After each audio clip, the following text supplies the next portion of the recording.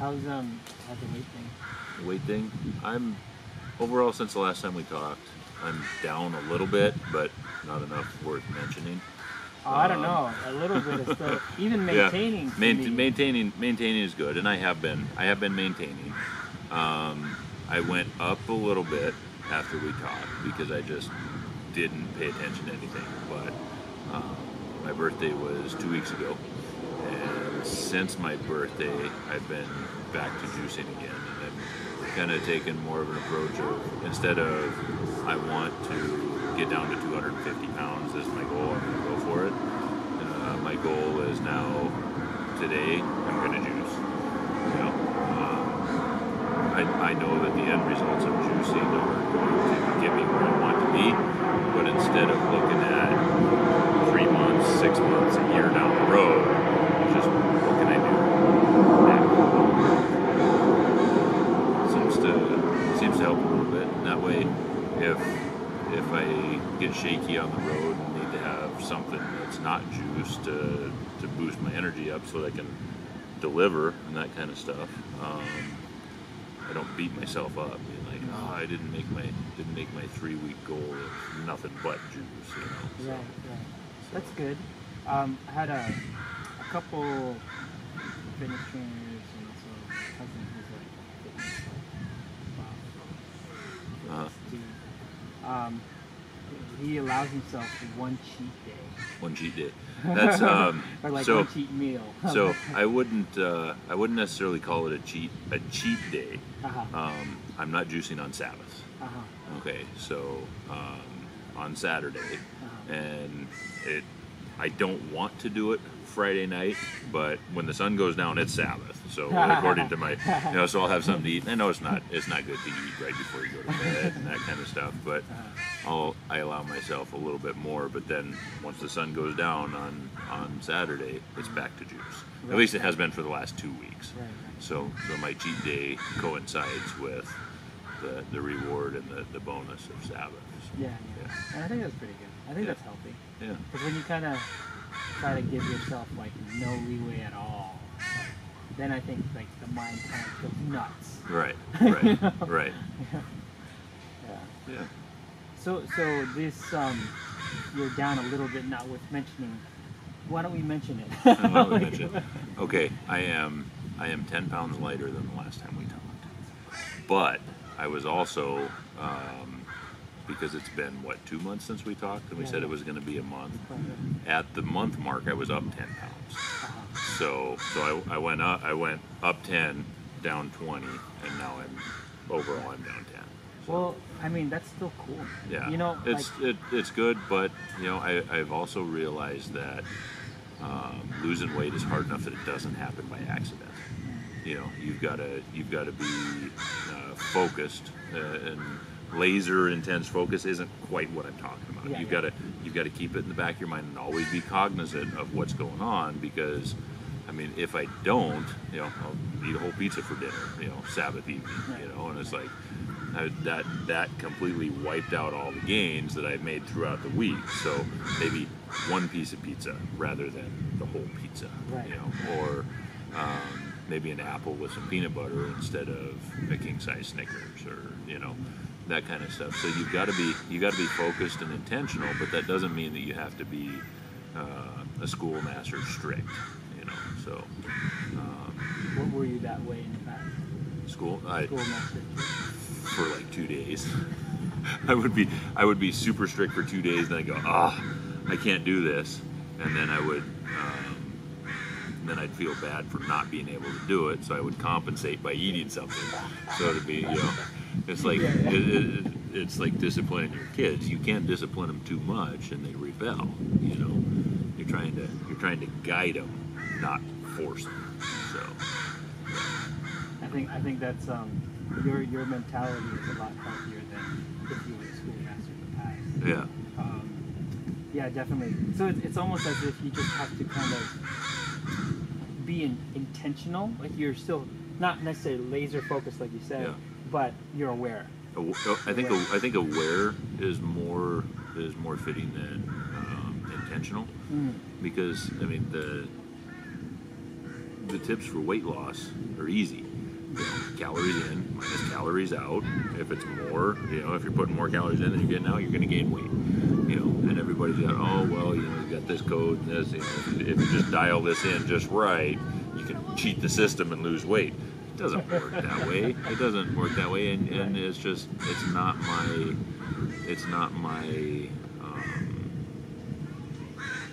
MO, I guess you would say, to micromanage every tiny calorie and that. I've got a good idea of what's healthy and what's not, but as long as you're aware and not just doing stuff unconsciously, because if unconsciously I can eat a box of donuts, I just, that tastes good, I like the sweet taste, and it's gone. But if I say, hey, those aren't going to help me reach my goal, not doing the each one of those is 200 calories, so there's this many pounds and this many that, whatever. It's just, those are not healthy. Just leave them alone. Right. Right. And as long as you're aware of what's going on, I think that you're much more apt to make better choices, rather than just kind of stumbling through like a drunk idiot. Right. Right. Like, and I've seen that plenty of times where, it's like, man, I don't know what to do about my weight, but no changes were made. Right. Like, they have this thing, it's called mindless eating. Yeah. So if you have a bag of potato chips in front of you, like at all times, whether you're working or you just do whatever, you won't realize you get through the bag of potato chips. You go through the bag of potato chips, but what happens is you're focused on something else. You're not aware of the food. Right. And it happens a lot with like movie theaters and that kind of stuff. Right. You get the big thing of popcorn, Right. and then the trailers aren't even done yet, and it's like, where'd the popcorn go? Yeah, because you're not aware of what's going on. So being able to be aware of what's going on, and like you said, the mindless eating. If you're watching a movie, which I've watched a couple, but have a bottle of sparkling water nearby and not a box of Red Pines or something like that. Yeah. A couple movies I'm just kidding. Yeah. So it's really about being aware of what you're kind of taking in. It's aware, and I've tried to, because I was originally doing it before Charlotte, Right. and that was a huge motivator, because then I was focused, I was aware, I was I had the. I wasn't watching movies. I was praying for Charlotte. I wasn't going out to dinner. I was praying for Charlotte, that kind of thing. And then when she got her liver, it really took the focus off. I didn't gain back near all of what I lost. I did gain some back, but now I've got another goal. I think I mentioned last time that I can if I lose enough weight, I'm going to go and see if I can be a living donor in her name, something like that.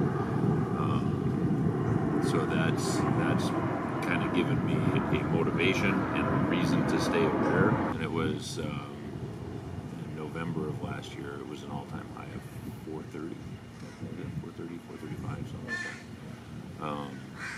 So I've kind of got other goals beside that. I'd like to be down to my college football playing weight of 298 pounds by December 31st. But that's kind of like what I would like to do. But it's not a hard. If I don't get here, I'm gonna go. Yeah. So it'd be cool if I could get there, and it's doable. I think it's doable. I think it's very doable. And if I'm tighter on the juice, I think that it is possible that I could even reach that faster.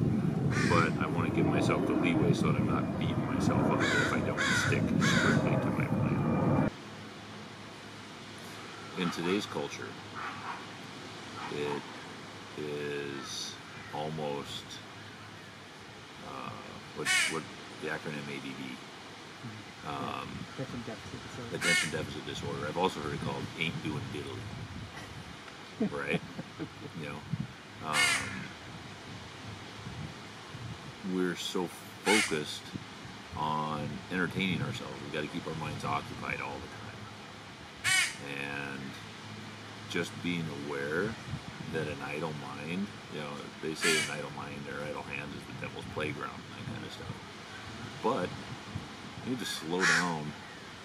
You don't need to focus on 700 things throughout the day. If you pick 3 or 4, you're going to be okay.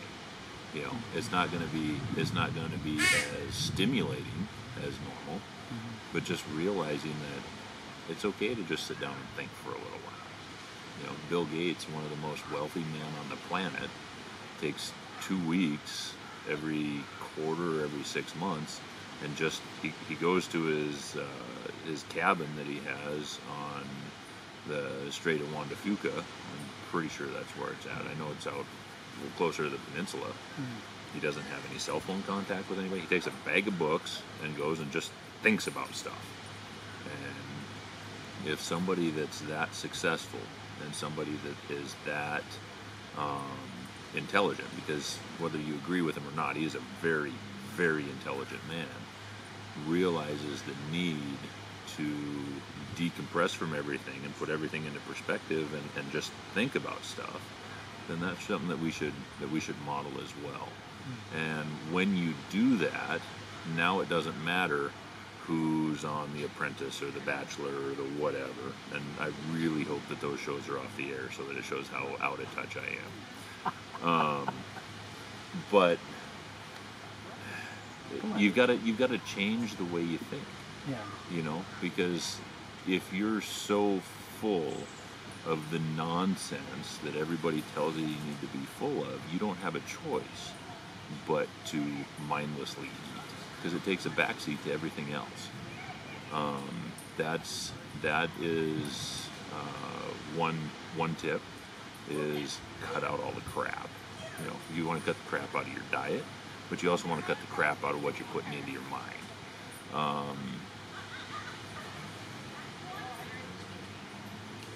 I'm a big believer in cognitive behavioral therapy, and if you give somebody the information, they're generally smart enough.